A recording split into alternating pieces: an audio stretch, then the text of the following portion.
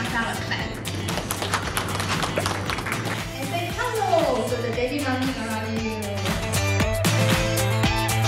Okay, hi everyone, nice to meet you guys. No such issue because I don't know.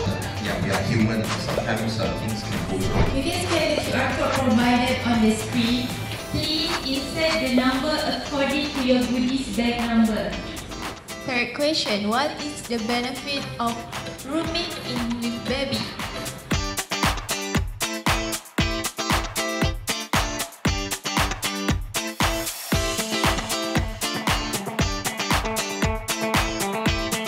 Macam banyak ilmu lah saya dapat. Ada doktor yang pakar, lepas tu ada bidan, dia akan terangkan cara lepas bersalin macam mana. Kalau caesar macam mana cara merawat dia.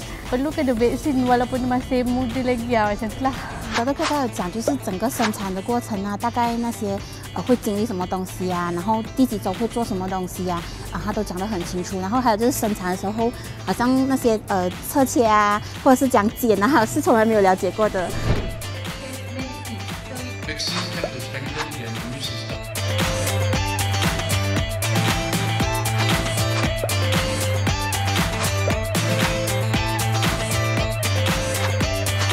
I feel very confident and I know knowledge how to deliver. So it is very interesting to know this because of has been invited some professionals, doctors that come in here in order to teach us or gather some knowledge that we don't know.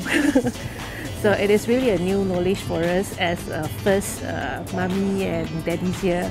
Mummy and daddy, welcome today. That's my cotton pad, baby.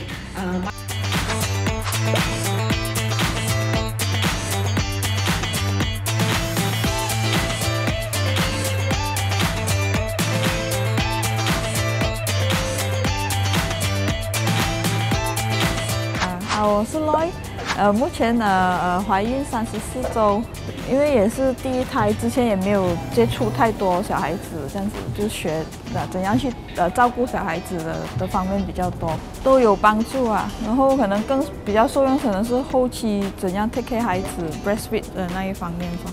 I searching for maternity class dekat JB starting January.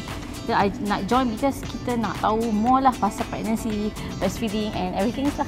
Banyak knowledge, sangat-sangat banyak, especially pasal breastfeeding lah, and then pasal vaksin, baby semua. This workshop sangat-sangat banyak information yang I dapat.